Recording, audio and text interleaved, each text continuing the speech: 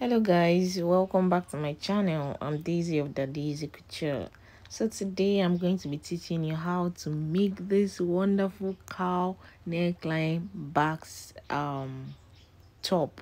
Yeah, with no back. You can look at how beautiful this is. You can rock it with any type of trouser. So without further ado, let's jump right into it.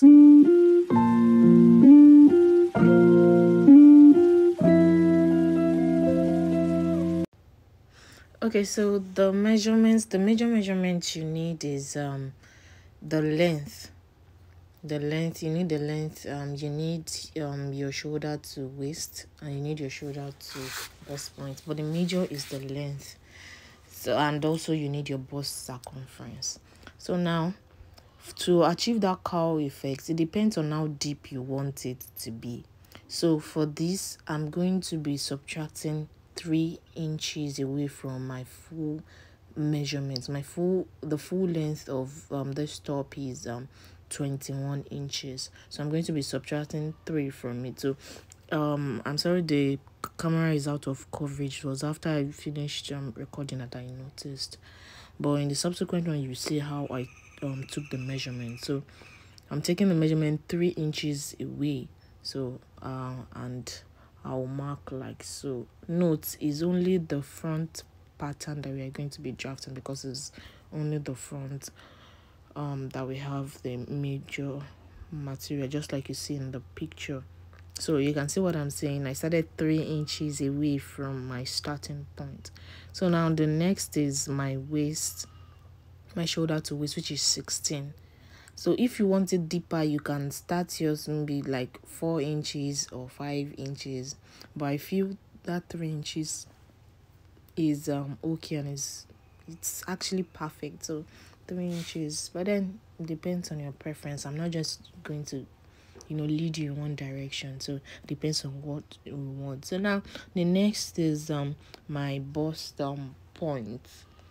Like I said, the major this bust point is not like, it's not really important, but then anyways I need it to be able to locate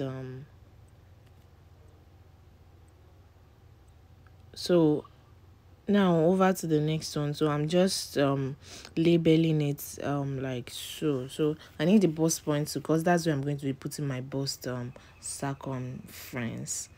So after labeling it, now the next thing is the bust circumference.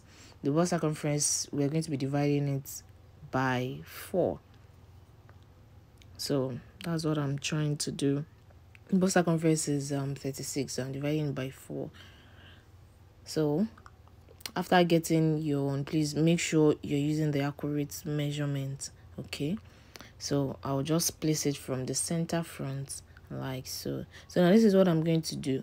I'm going to use that same quarter of the bust circumference all through my vertical lines. So like so, just to watch. It's actually very simple to do. In less than 10 minutes you're done. So I'm going to be placing it on my starting line as well, and I'm going to connect the dots like that. So if you're yet to subscribe, please do so. Subscribe. We're supposed to get to that 1,000 and beyond.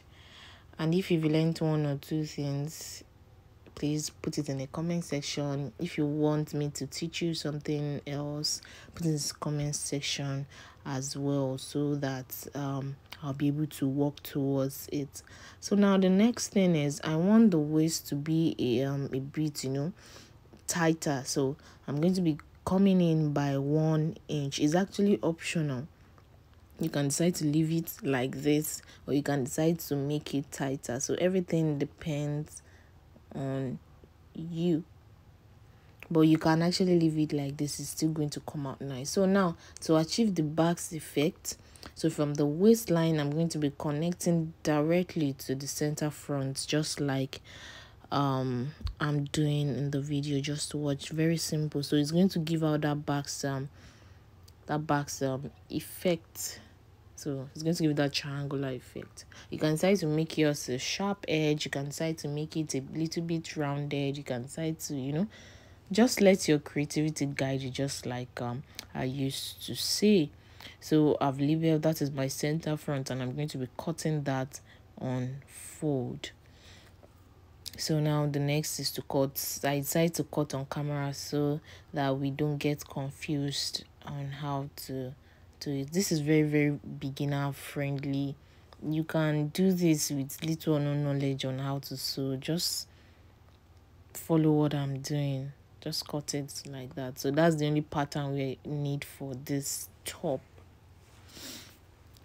So now I want to cut out the pattern. I'm going to be using this wonderful fabric. It's a spandex fabric and it's black in color. So just watch the way I'm folding. I'm going to be folding it like I'm folding. I want to cut buba, so I'm going to be folding into 4. The reason why I'm doing that is so that the upper part is not going to have joining, you get. So, and all my sewing is going to be hidden, so everything is going to be neat. All your sewing, everything is going to be hidden and everything, so it's going to look more professional if you do it this way. But if you don't have enough fabric, you can just cut your fabric normal, and then you serge the. But then my advice for you, just do this. It's going to come out neater and nicer.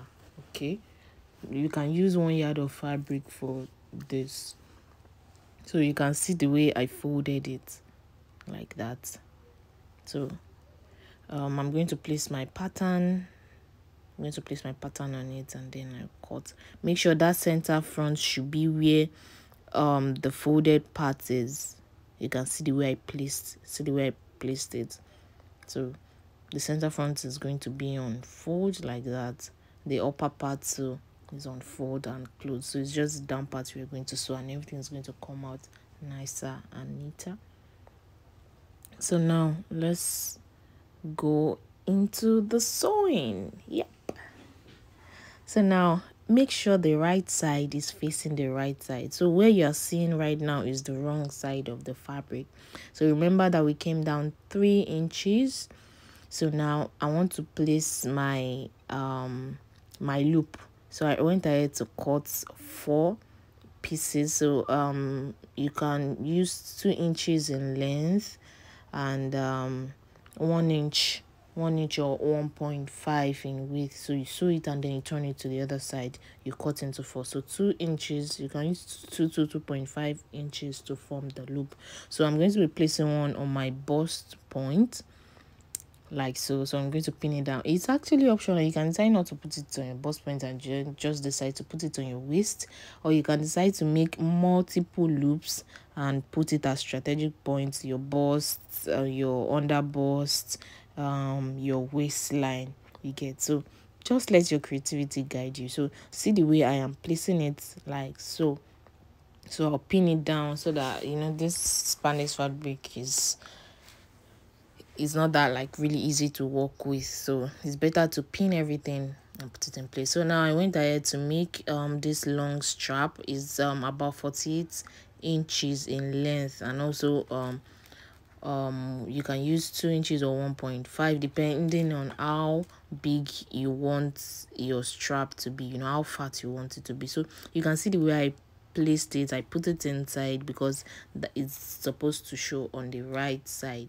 So look at the way I position everything, the loop and the strap. So I'm going to go ahead, I'm going to do the same thing on the other side. But when you sew everything, you're not going to close everything up like that. So you just leave little place to turn it out, and then use invisible stitching. There is a video on that. You can check my description box. Thank you.